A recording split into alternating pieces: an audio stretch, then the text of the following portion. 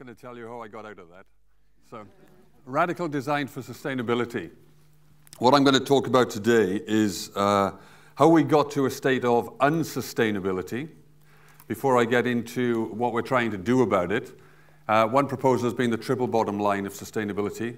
Then I'll get into the quadruple bottom line of sustainability, which expands the remit a little bit further and talks about inner values and spirituality a little bit more. And then I'll finish off with some propositional objects which I construct in order to try and synthesize some of the ideas into designed objects. So, excuse me, how do we get into a state of unsustainability? It all starts really with a period we call modernity, which started around the 1500s with developments in science and philosophy, really got going around the 1750s with the beginning of the Industrial Revolution, continued through the 1800s into the 20th century, and around the middle of the 20th century, when we'd learned what all this industry and progress was doing, which there was great hope for, but by the middle of the 20th century, we realized that we're also using it to kill each other in large numbers. And so some of the assumptions of modernity started to break down around the 1950s and so on, after the Second World War, and we started to enter into a period we call post-modernity, which we can briefly describe as late 20th century, early 21st century life. That's the period we call post-modernity. Nevertheless, the ideas of modernity are still very dominant. They still dominate our systems, our ways of thinking, and our ways of doing. But essentially, as ideas, they are dead. What does modernity mean in terms of how we think about ideas? Well, what it did was it split knowledge up into compartments.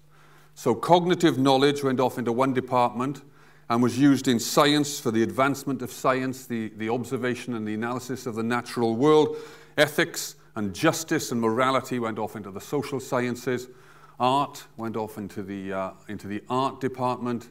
And spirituality, religion, profound values, meaning, basically dropped out of the mix. And so what became prevalent and prominent in modernity was cognitive knowledge. This became the privileged form of knowledge within the period of modernity,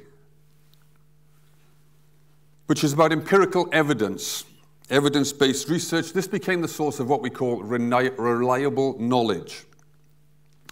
And that fed into scientific advancement, which is our idea of progress, this continual advancement of the observation and analysis and understanding of the natural world. That's what we call progress. So far, so good. But then we took that scientific knowledge and advancement and we started to use it in different ways. We started to apply it. And that's values-based. So what we value became applied into technologies. So it's application, innovation, and technologies. And then that use of technology started to become mass-produced. So we mass-produced those technologies, and then we started to sell them. So that's Western-style capitalism. This is this idea of growth. Growth based on innovation and technology, and then mass production, and then selling it. So consumerism. And design has always been a close ally of that. In design, we create these beautiful, seductive objects for people to buy. And so it helps to drive consumerism, traditionally. And then we take that global. So within a laissez-faire economic system, that goes global. We break down trade barriers, and we export that idea of consumer-based growth throughout the world. The problem with that system is that it underprices resources. There's no tie to locale, and there's no sense of stewardship, and it externalizes all the costs. And it constantly encourages consumption. Now, what's left out of that picture is that the polluters don't pay. It exploits nature like no other civilization in the history of the world. It exploits people, treats people as units of production, and always along with this period of modernity has been accompanying this sense of meaninglessness. There's the sense of meaninglessness in this period of modernity and into post-modernity. And most of all, of course, it's an inherently unsustainable system because we live on a finite planet, and that's a continual growth model. And we see what that means here when we this is a UN graphs, seeking constant growth in GDP, which is what you hear all the time. We're seeking constant growth in GDP, and you see accompanying that graph constant growth in materials extraction around the world. So that means digging up, mining, transporting, and so on. It also means, as we go for an increase in GDP, an increase in energy use and emissions and so on. And it also means exploiting people. An instrumental view of people where corporate governance externalizes the human costs, and we basically leave our ethics at the door. Now, if we take a simple mass-produced product like this, and if you walk through the park on your way here this morning, you will have seen lots of these. A mass-produced water bottle. So in this present state of this product, a disposable water bottle, it fully includes a lot of other present states, its origins and its protracted destiny, lasting whatever that might be. So it means land use, roads, sites to put up oil derricks, drilling, pumping, pipelines, refining with all the energy use and pollution that causes, manufacturing, shipping around the world in container ships, distributing, vending, using, for a very brief period very often, discarding, and then the littering that goes with all that. And sometimes, maybe, the collecting. So by accepting the present state of a disposable bottle, we implicitly accept all these other present states, which are all linked to unsustainable ways of living. And this is just one product, of course, a disposable bottle. So we implicitly accept this curve, this rising curve of environmental damage, habitat loss, materials use, energy use, emissions, climate change, landfill, and litter on the beaches, in the oceans, in the hedgerows, in the parks.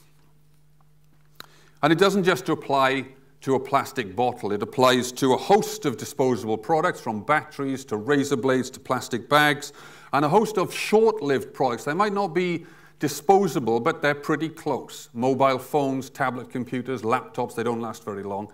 And then fast fashion. So what are we doing about this?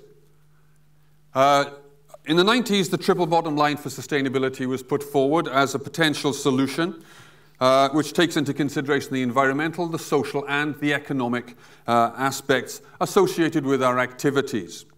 The problem with the triple bottom line is that it's been around for a while, it's helped, but it's not comprehensive.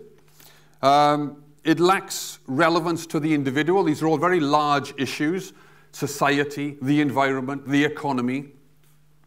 And it differs from deeper, more profound understandings of human meaning, which has been with us for a lot longer. And what it does, because they're all kind of equal players in that triple bottom line, in a monoculture which privileges the economy, that always comes to the fore. That always takes over. And then the other things, the social and the environmental consequences, always get pushed to the background. That's been the tendency. So we distort the use of sustainability by talking about economic sustainability. Sustainability is not economic sustainability. It's all those things all together, which is what makes them so complex to handle. And so within that economic monoculture, when we try to deal with something from a sustainability point of view, we put a recyclable label on the back of the bottle, and we think we've done our job. But all those other things are left out of the picture. So the quadruple bottom line of sustainability, which is a notion I put forward in my last book, expands this idea to practical meaning, which is a basic human need of practical meaning, utility and benefit, and its environmental consequences.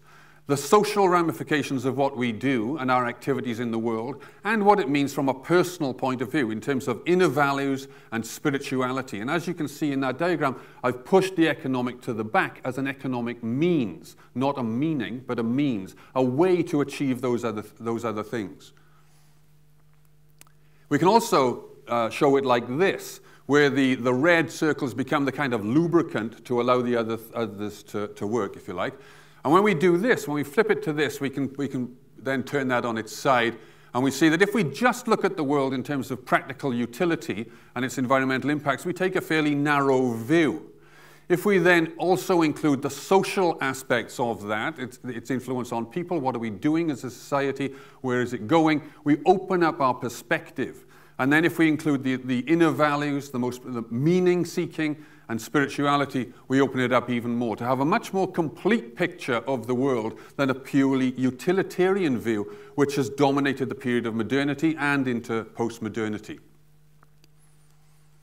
So we go from the mantra of modernism and modernity, which was form follows function, to a sustainability saying, if you like, called form follows meaning, so that we consider our actions in terms of meaning, human meaning. What are we doing? Where are we going?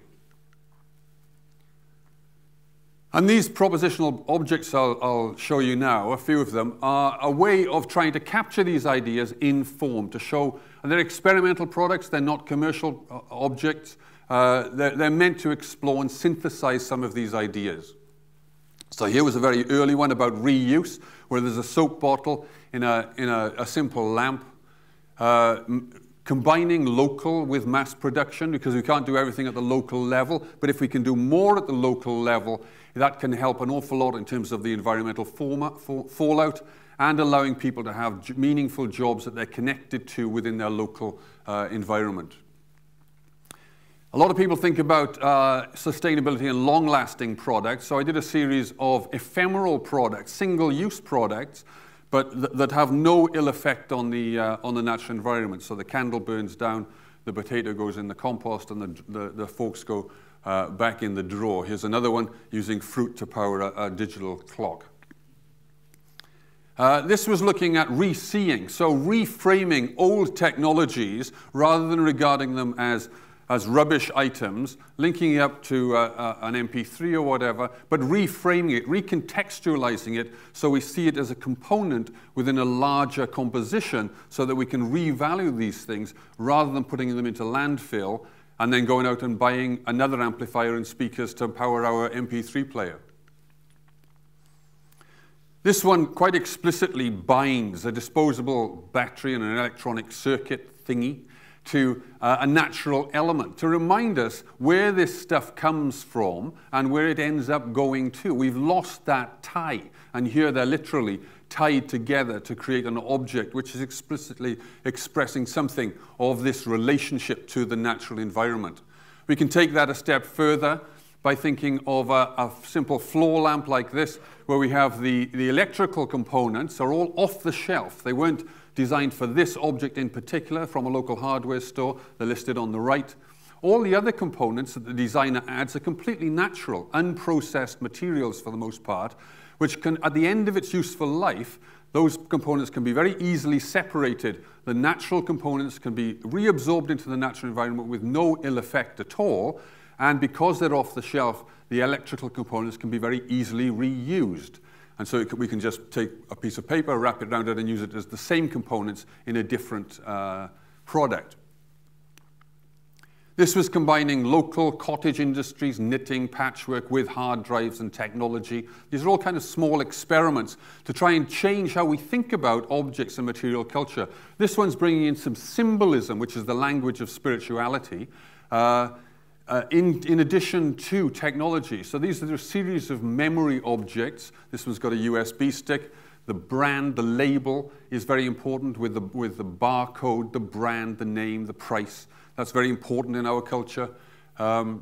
recycled materials, obviously. And this last one, land, water, and air. The one on the left is disposable ink cartridges, plastics, mixed materials. That's where they end up.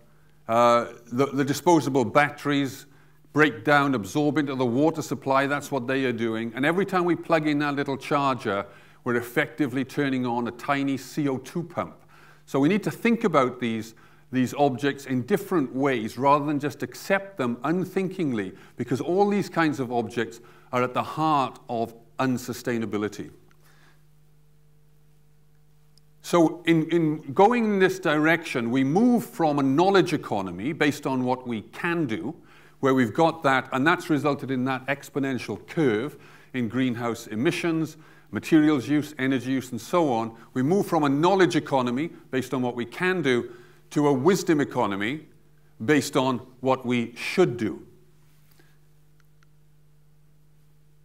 And if you're interested in these ideas, this is the book that has these ideas in it, The Spirit of Design. Thank you very much.